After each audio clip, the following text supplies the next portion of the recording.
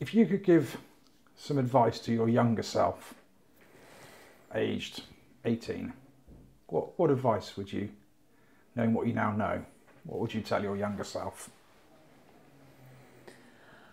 18, what would I tell my 18 self? Look, I mean, when I was young, I used to like to party and have a good time.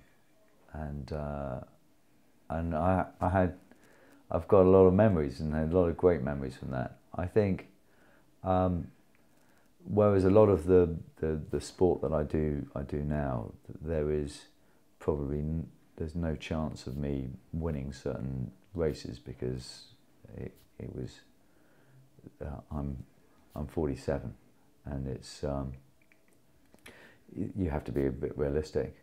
I think that not that I have any regrets, right? But actually, who I am now, talking to an 18-year-old, I'll probably be encouraging him to kind of look after himself a little bit better, not go to the pub quite so much, and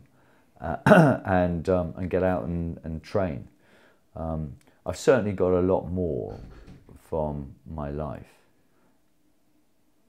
in so many ways, from being out there and being out in the wild, making myself fit, making myself healthy. I get a lot more out of life.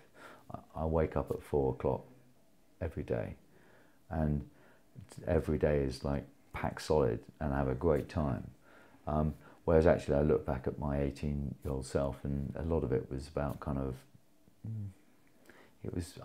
felt I had so much time that I could waste it. Yeah. Again, no regrets. Had a very full life, but I'd probably get me to steer me in probably a little bit more discipline with the training.